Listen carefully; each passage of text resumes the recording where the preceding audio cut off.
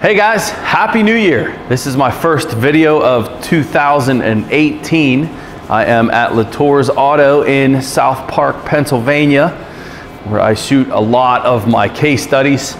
And the first vehicle we have for this year is a 2011 Ford Taurus. And the complaint is an intermittent no crank. History of the vehicle, it's already had a starter replaced, and it looks like it has some new cables put in it, maybe a new battery. We just pushed it into the garage, battery was dead, put a jump pack on it or a charger on it, and of course, turn the key, fires right up. I don't know if this is ever going to make it to production, but I'm gonna try. I always tell all of my students at the technical college I teach at, a little plug for Rosedale Technical College, Pittsburgh, Pennsylvania. I always tell my students, if you can't duplicate the fault, you can't fix it. So we'll see how this goes. Right now, the vehicle is cranking and starting. Let's start with a visual inspection. Very first thing I noticed is, well, number one, it looks like the battery has been replaced recently. Hard to tell. There is some corrosion on that hold down, so maybe not. But it does have a newer positive battery cable. Somebody had cut the harness, and I've never really seen this kind of connection before. Some type of a heat shrink wrap that's on here, and you see that it's melted the side of the air filter housing. And look at the thickness of the main cable, the factory cable. So just down to the right is the factory cable. It has just some tape around it, but you see how fat that cable is. You see how skinny this cable is. Then there's this wrap here. This has definitely been replaced, this cable. And I believe the heat here is because the diameter of this is too small. And it created heat and melted the housing. So this needs to be corrected properly. I think we can still troubleshoot the car with this setup. You can see this is an extra adapter that came with this cable end. Not good stuff here. And then there's another positive cable here. This terminal has been replaced. I don't like it at all. And this looks like something aftermarket attached here. Not good things, need to be corrected. I do not believe that this will cause any of our issues. This was in an attempt to fix it, in my opinion. But just wanted to point that out. Something else I forgot to share with you guys. There was an issue after the starter replacement, and I'm gonna need Pete to come back to verify this. It's been a few weeks since he told me about this. But when the starter was replaced and they finished, they connected the battery terminal, and either the car cranked on its own or they started it with the key and then couldn't shut the car off. It was something along the lines of that, and it made me start thinking about the ignition switch just based off of the symptoms alone. And guys, that's as far as I've gotten. I don't know codes on this, if there are any. Again, the car came in, battery was almost dead. I'm just hoping we can duplicate the issue. And mainly for us is the no crank. The customer, after the starter's been replaced, and somebody else did some battery terminal stuff, Pete knows nothing about that. The customer still continues to have this intermittent no crank situation with this car. So let's see what we find. All right, while we're here and we have the opportunity to show this, I don't believe this ties into what we're doing as far as a bad battery, but I was just thinking, well, this car could have just simply a bad battery as far as the intermittent no crank. However, that doesn't explain our continuing to run after or continuing to crank, whichever symptom it is. But let me just show you this real quick test. Given that this battery was dead, the procedure is a 3-minute high charge test of a dead battery. Using a battery charger, put it on a 100 amp or 200 amp start mode for 3 minutes. And we want to make sure voltage on the battery does not go over 16 volts. If it stays under 16, that means the battery is absorbing, it's like an electrical sponge, the current flow, and suggests that the battery is still good. If that battery immediately spikes over 16 volts, stop charging it, it's bad, replace it. Let me show you. All right, right now I have this set on a 60 amp. What I'm gonna do is put it on a engine start 250 amp. Now you don't want to do this for long, but let's do it. See what we got. Yeah, see, that immediately went to 16, but I had been charging this at 60 for about 15 minutes or so. So not a valid test here, guys. This needs to be only done on a dead battery. You can't do this fast charge test on a battery that has some charge in it. I think I'm saying that correctly. So even on the 80 amp boost mode, you can see that we're going over 16 volts. This is right now set to a 60 amp. I don't like that this is already going that high, even on a 80 amp boost, but again, the test is only valid on a dead battery, so not a great test for us. I'm still suspecting that this battery could have an issue as well, but I don't believe that that's our problem. Okay, people, let's identify this vehicle. There it is, 2011, 3.5 liter V6. All right, doing a code scan of the whole system. Their immobilizer unit ECM communication error is certainly going to give us a no crank.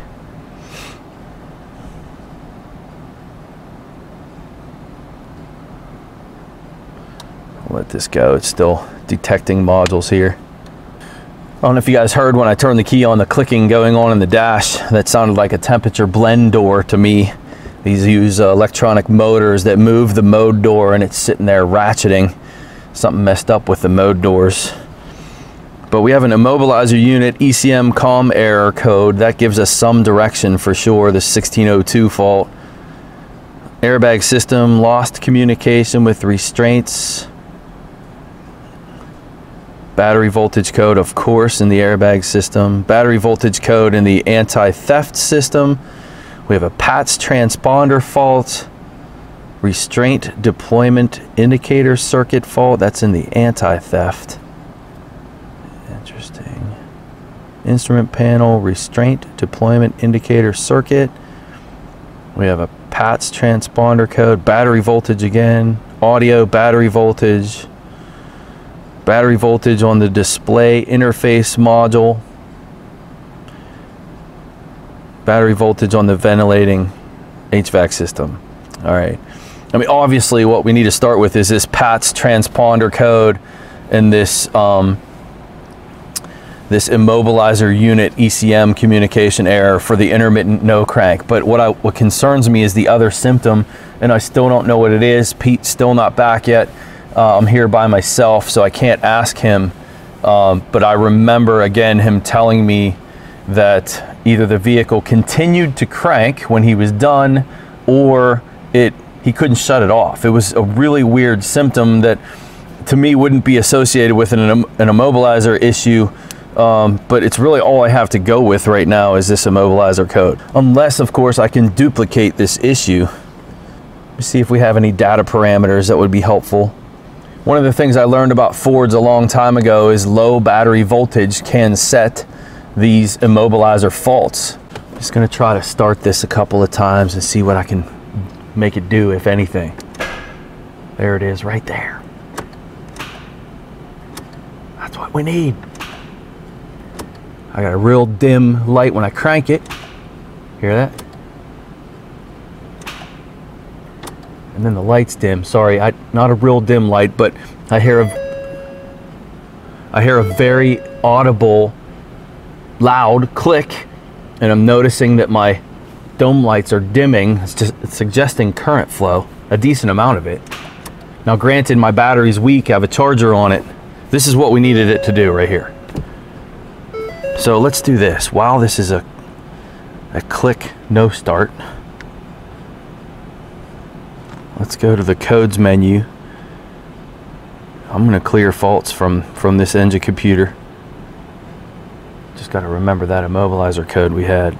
Oh, it would be there. Something I learned about the snap-on unit. You'd think I would know this.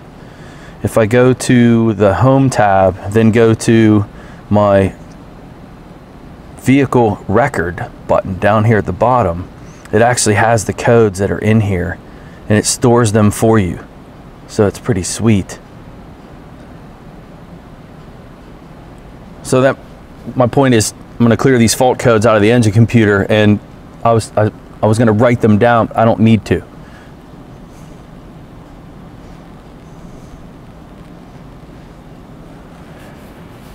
All right, so no codes present, pending. That's after clearing them. Memory codes. I got a P1000. This just means I cleared the codes. My monitors haven't run yet. I'm going to try cranking it again.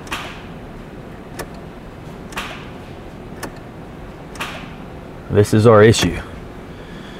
And let's see if we have anything pending. No faults. All right, cool. I believe the codes we had for the immobilizer system were just revolving around a weak battery on this car. Again, I've seen this before, but we now have a no crank and I'm by myself, which really sucks. I really need Pete here to crank this for me while I do some voltage drop measurements under the hood. So that's the plan. We need to do voltage drop tests under the hood. Coming up. All right, where is my starter? Let's get this air filter out of the way. I'm about to set a mass airflow fault code here, but I don't care. I'm hoping I can get to this starter from the top, not have to rack it.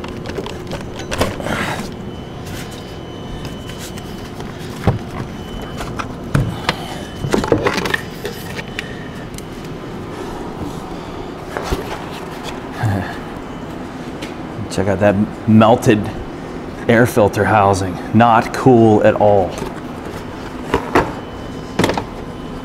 You know, our issues could be right here, but Pete said okay, cool, my starter's right here on the top. That's awesome. Pete said when he put the starter in it, this wasn't here. So this customer took it somewhere else and had this stuff done. That's why I'm not suspecting our issue is in here. I'm gonna go right to the starter and do some voltage measurements. All right, I don't know if I'll show you any of the behind the scenes on that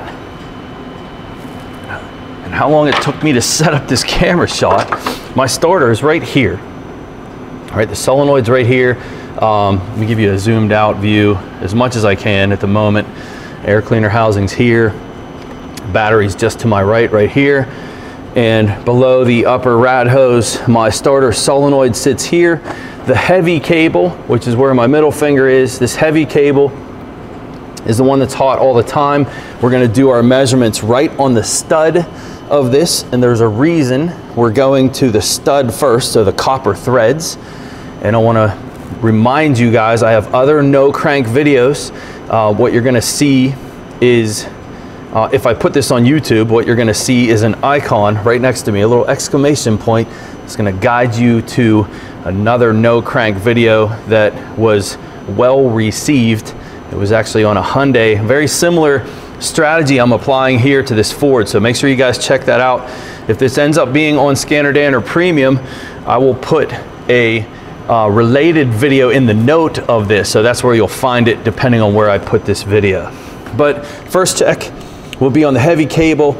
That's this one. And then just below that, there's another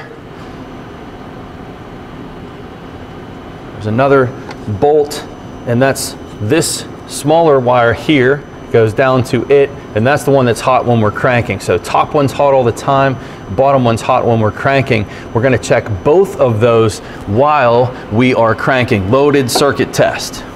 You don't need a fancy tool to do what I'm about to show you. I am using my Varus to do this test because I can sync it with this and put the numbers up for you guys to make for easy viewing. So I'm gonna leave my voltmeter negative lead right here on the battery and my positive lead I'm taking off of the battery. We have a charger on here too, so remember that as we go. All right, first one will be a heavy cable on the stud itself. See, we have battery voltage on that. 15.4 volts. Let's turn this thing down a little bit now. That's a slow charge. That's a 10 amp slow charge now. And the key with this is going to be to crank it over. So I'm going to look at this meter. You guys will be able to see everything going inside the car. Pete, you're back. I tried calling you back. Perfect timing. I need you to, this is not starting right now. Can you crank this for me? I tried calling you back. No, it's no problem. I was ignoring you probably. That's what I figured. Okay, listen, before you do this test, we're live here. Got your voice on camera. When the starter was replaced, it continued to crank, or it cranked automatically as soon as you connected the battery? As soon as I connected the battery, it cranked off. It cranked and the car started. And you weren't just cranking. Oh, it didn't start, it just cranked. Cranking. So the key was off. You connected the battery and started cranking on its own. Had to disconnect the battery and stop it from cranking. And then after that, everything was okay. And after that, it started up and ran fine. How weird is that? All right, so if you guys didn't hear that, the issue was after the starter was replaced, key was off, battery was disconnected. As soon as he connected the battery, the car started cranking on its own. So I don't know if that's gonna help us yet, but right now this is a no crank, Pete. We're doing our first voltage measurement. This is on the stud. Go ahead and crank it. Son of a... All right, shut it off. Damn it. I didn't touch anything. Try it again. I had it. I took too long setting up this stupid camera. That sucks. The security light blinking there, you know that? Yeah, the security light is normal to blink with the key off. Yeah, it's not a problem. Try it a couple more times, Pete. Damn it. See, right now, guys, I'm afraid to touch anything and start wiggling connections because I want to catch this issue. If I start moving things, I may not. The only thing I did was, remove the air filter housing, so that does kind of suggest maybe that my issue is in the wiring in here. I really didn't touch anything, but it sucks. I'm so mad. Definitely don't like this positive cable. Hey, Pete. Yeah. You said this cable was not like this when it left here. Oh, yeah, it was like that. It was like it when we first started, yeah. Oh, it was. Yep. Melted. Of course. All right, so I misquoted you guys on something here. This Mickey Mouse cable here is one that this was on here when the vehicle came, before anything was done. Right, Pete? This cable, I misunderstood you. I thought this cable was put on after the starter. No. This came in like this. Came in just like. So, I mean, our issue is most likely then right here. Like the, and it was real hot. Yeah, the fact that, well, of course it's hot. Give me a razor blade. We're gonna open this up. I believe this is a really, really simple one, Pete, and it is a classic voltage drop on a main cable. This is gonna be our issue. I thought this was gonna be a little bit more complex. It doesn't look like it's gonna be. That doesn't explain, though, seriously, if this ends up being our issue, Pete, this does not explain why the vehicle would crank on its own when you first connected it up. But that's not one of the customer's complaints. Like, that never happened. Never happened again. It only happened once. This is a computer-controlled starting system. You sure the key wasn't on when you connected the battery? Positive. The key, I had the key in my hand. Okay. Yeah, it was again. I'm like, Pete, look. That's crazy. Okay. I think our issue, this is all live here too, guys, so just so you're aware. I don't mind. I can bleep out your F-bomb. No big deal.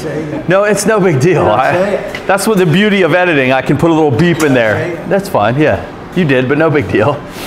I mean, it happens. All right, so I'm concerned about this. Let's before I open that, Pete, can you try cranking it a couple more times? I'm gonna see if I can maybe just kind of touch this and recreate it. I don't want to move it too much, but There it is. Yeah. There. All right, hold it in the crank. Wait, one second. So we're clear, guys. My voltage right here on this battery is what we're reading. We're reading 12.8. That's hot all the time. This is a perfect example of why you want to do loaded circuit voltage drop test. Turn the key, hit in the crank position.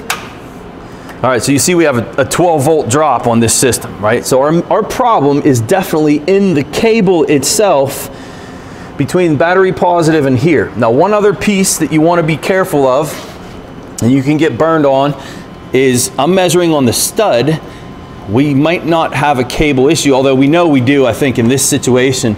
But what you'd want to do next in a typical situation, before you say the cable is bad, is you want to go now to the eyelet. Remember, I was on the stud. We now want to go to the eyelet of the starter.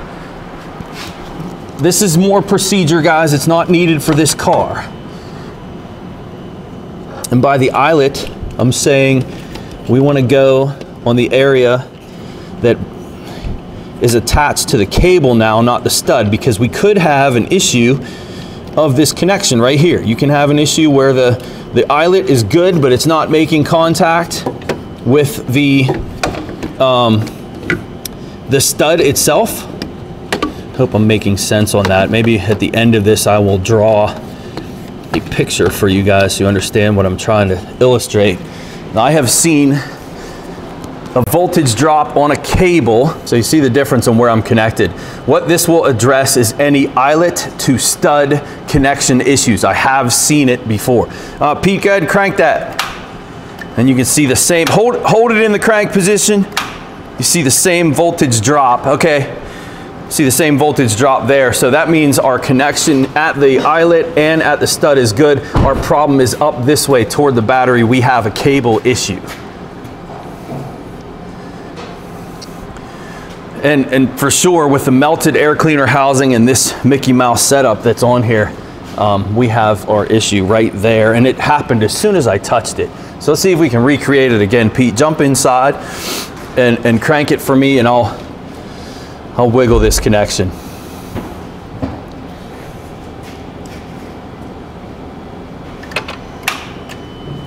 Hold it in the crank position.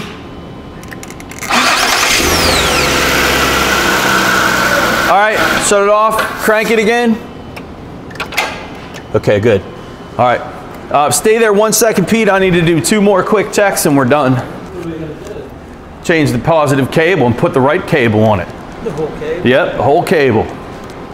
Should have been done that way in the first place. I didn't do it. Oh, I know you didn't do it, Pete. I wasn't throwing you under the bus. It came that way. All right, listen, guys. She told us to put the starter in. No, I know she did. That's cool. We never even did it. Yeah, no, let's be clear about this. The customer brought this car to Pete, said put a starter in the car, and that's what he did. So, all right.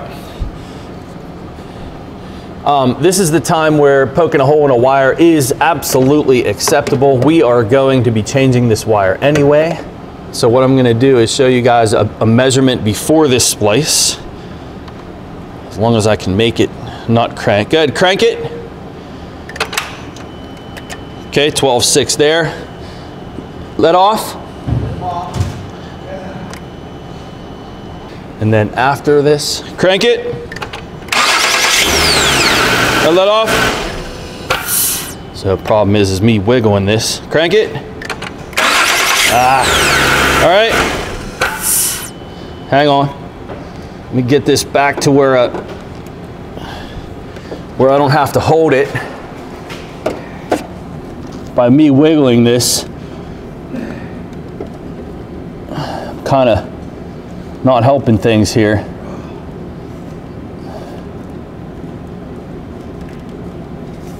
Crank it. Again. Again. Just keep trying it to make it not.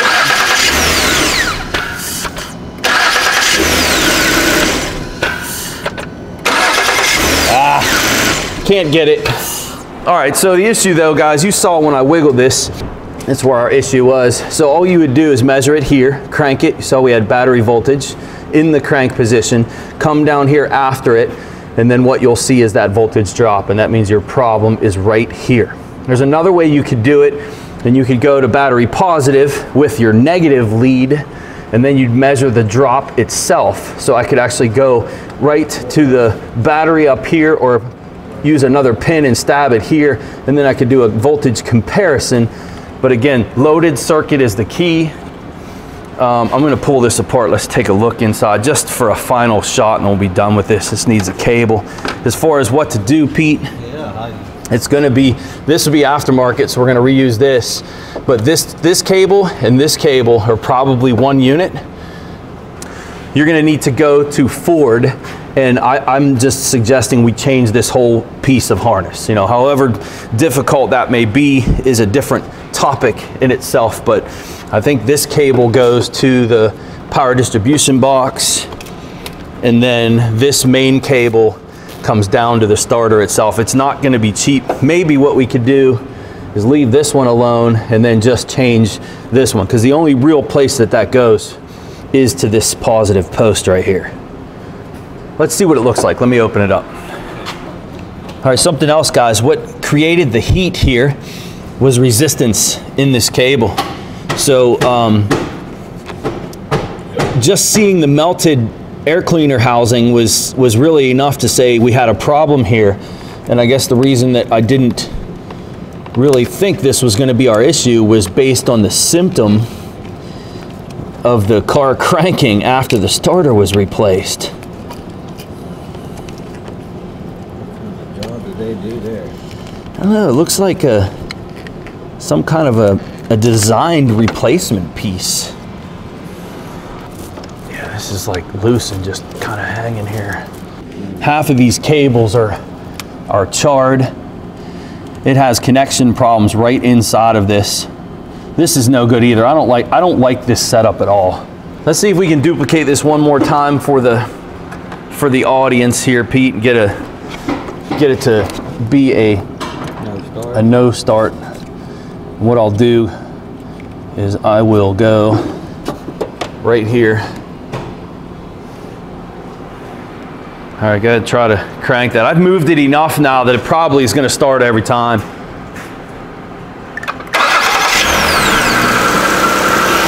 Shut it off. Go ahead. Yeah. A couple more times. Yeah, we missed our window, but that's okay. That's all right, Pete. All right, so the lesson here, guys, is voltage drop tests. This is the key. Doing a no crank situation on any car, you want to make sure that you're checking the circuit with it loaded, and in this case, it would be just holding the key in the crank position. And you know, it's something that people forget to do because you don't think you have to. When you have a main cable that's hot all the time, you see battery voltage there, you say, oh, that circuit's fine. No, it's not. You have to load the circuit. I want to remind you guys again, look at the description of this video. You'll find related videos where I've done other no crank problems. Between this video and the other ones I'll have listed here, you guys can handle a no crank problem on any car that you deal with. It does not have to be a Ford or a Hyundai or a GM. It doesn't matter. These are universal principles. And we're gonna let this video go as it is. I don't see any reason to attack the immobilizer code that we had because I believe low battery voltage was our issue there. Pete, you might want to suggest putting a battery in this too. I don't know when this battery was replaced. I believe she replaced it before she brought it in. Yeah, but if you look at it, look at all the corrosion on this. This has been on there for a little while, I think. And I don't trust it. I mean, it only sat outside for a week and the battery was dead. So unless you tried it though before. Yeah, but it's not. It shouldn't kill the battery with a no crank. It doesn't start. That light was flashing though, or something, the alarm. Or... Yeah, but that wasn't until you put the key in it. On, I don't know. Yeah, it's possible. I got you. I'll have to tell her. All right, so wiring repairs are needed. Again, description of this video, guys. Make sure you open it up and look at it. You'll also find some other relevant information that will be helpful to you. Guys, thanks for joining me. Happy New Year.